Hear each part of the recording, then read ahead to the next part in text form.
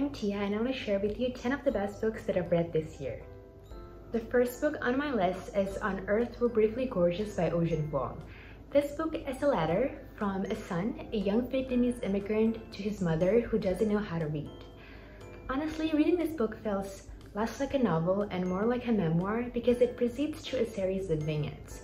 There are flashbacks to his turbulent childhood when he was bullied and physically abused by his mother. There are also stories and memories of his mother and grandmother's past, fleeing from Vietnam, their trauma of war, and how it connects to the life story of the boy, which is a story of a boy trying to find his true self in a foreign country, his first love, drug addiction, and there are poignant moments reflecting his love of his mother and grandmother. Throughout these passages, it's evident that the author is a poet because of how lyrical and beautifully written his sentences are. There are moments where I found myself stunned by his words, and some moments in the book are written in such great detail that the complexity of family and immigrant life felt very real, which makes this novel very raw and very powerful because it's written with such thoughtfulness and grace. The second book is How to Change Your Mind by Pollan. This book is about psychedelics. The author starts by recounting the discovery and synthesis of LSD, and that's what the first half of the book focuses on, the history of psychedelics. It then moves to the development in the 50s and 60s, and then its stigmatization and outlawing in the 60s, and how research has begun once again in recent years. While writing the book, even Pollan himself took a number of psychedelic drugs and then relayed what occurred. But what's most interesting to me is his exploration of the spirituality of psychedelic experiences. He drew an analogy to a child's mind where the capacity for awe and wonder is stronger. And it's even suggested in the book that the mind of a meditator and the mind of people undergoing a psychedelic trip display commonalities, which is a very interesting thing to learn. I feel like the book, the narrative, is accessible to many kinds of people, from researcher to the general public, and this book definitely piqued my curiosity. Next up is Once Upon a River by Diane Setterfield. The premise of this book hooked me from the very first start.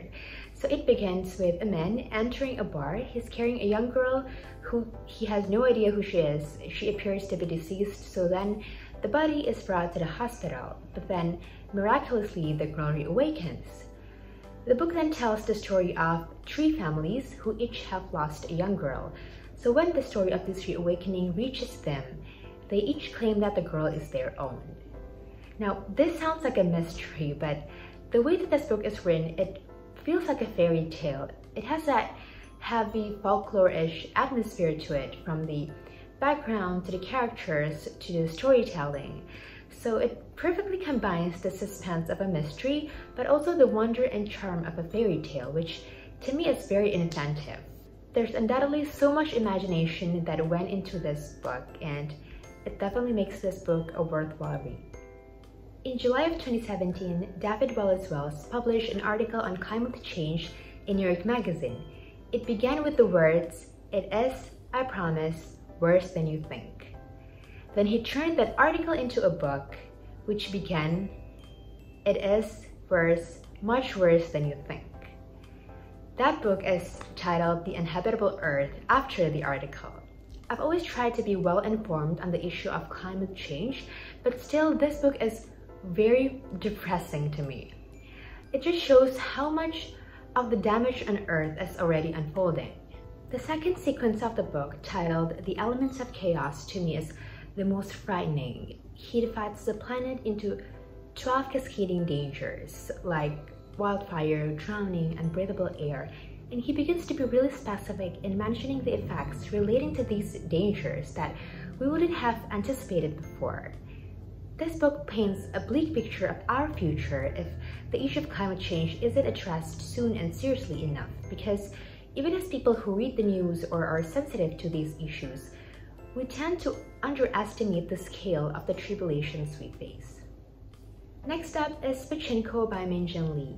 It's a historical fiction that tells the story of a Korean family amidst the Japanese civilization of Korea. The family then moved to Japan in hope of a better life, as it seemed to be the idea that was promised to many Koreans at that time. However, they turned out to be facing an even more difficult life condition where they faced plain racism on top of living in poverty. And the third generation of the family survived by running a Pachinko business. Pachinko is an arcade game that was frequently used as gambling device, and it was considered dirty business. But even long before that, the family struggled in so many ways to make ends meet. It's a heartbreaking story of a family struggle, and what stood out to me the most from this book is how the writer is able to trace the historical context to the development of the characters. So I found myself able to not only learn about the Japanese-Korean dynamics, but also to empathize with the characters, which is a sign of a good novel to me. The next book is The Gatekeepers by Chris Wipple. This book describes the position of the modern White House Chief of Staff from the presidency of Richard Nixon to the early months of the Trump presidency. Throughout the book, Chris Whipple contrasts successful and unsuccessful chief of staffs based on the successes and failures of the presidents they advise. This book is so meticulously researched. He interviewed 17 former chief of staffs and 2 former presidents, so it's full of newsworthy information. Despite following bits of American politics, so many of what I've read in this book are news to me. And I feel like if you're someone who follows these figures, reading this book would fill in lots of holes of past political actions. But even if you're not, this book is clearly written and it's easy enough to follow along. I think that Chris Whipple is an extraordinary journalist because reading this book truly feels like watching a very captivating documentary. If there's a book that got me feeling so sad and angry and appalled, it's this book. It's called The Sun Does Shine by Anthony Ray Hinton. It tells the real-life story of the writer who was convicted of a murder he didn't commit, and he spent 30 years on death row. There was a sentence in the book that really stayed with me. It says, "He's a poor man in a criminal justice system that treats you better if you're rich and guilty than if you're poor and innocent." And it tells a lot about the criminal justice system not only in America, but in too many places in this world. Yet this man remained hopeful and kind. There was even a moment where he was trying to remove the hate from his heart to the people that conspired to put him behind bars, and that moment really struck me, just this unwavering humanity that this man has. This book is a hard read, but definitely inspiring one. Next on the list is Factfulness by Hans Rosling, a very popular book indeed. So the central thesis of this book is that based on most measures, the world is better than we think. We are trapped in so many misconceptions because we use outdated statistics and we lack of understanding of how data works. One of the most common misconceptions is the bisection of the world, in which we are so used to putting everyone in this world into 2 boxes, the developed and the developing, forgetting that the world is complex and multifaceted. We're also often presented with an over-dramatic worldview because, ironically, good news don't break through headlines. So this book shows the importance in finding truth and information fed to us, and it tells us to break away from the instinct that caused us a dramatic or distorted view of the world. This book definitely makes me more aware to look for facts and not narratives. The next book really bloomed my interest in sci-fi. It's called Exhalation by Chiang. It's a collection of short stories. And while the cliches of sci-fi like AI, alternate reality, and time travel play a part in many of the stories, he explores how it relates to aspects of humanity like faith, free will, and human desires. I've heard of people describing his work as philosophical science fiction because of how it dives into philosophical and moral questions. The idea behind each of the story is very authentic. It ranges from virtual AI pets to robot nannies to futuristic device used for criminal ends.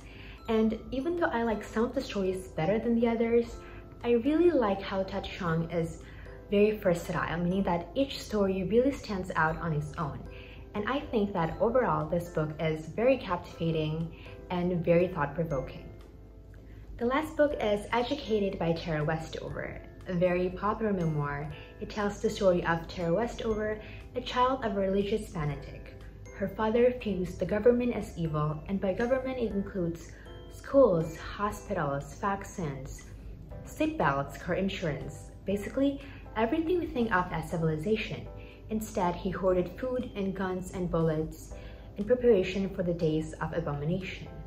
So she grew up ingrained with these principles, and it was not until her brother Tyler's breakaway that she realized the possibility to dream of a life outside of what is destined for her. She rose above that life, and when she went to college, it was the first time that she had been in a classroom, and it was the first time that she learned about slavery and World War II and civil rights movement. And you know, it was hard for me to grasp the concept that these things that I take for granted, knowing all these things, it doesn't come as easily to her and maybe to other people.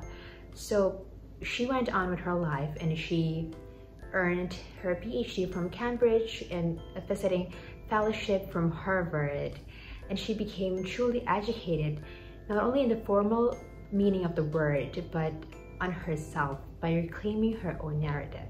And that makes this a truly unforgettable story. So that'll be all. Top 10 of the best books that I read this year. I hope you find it useful, and Happy New Year!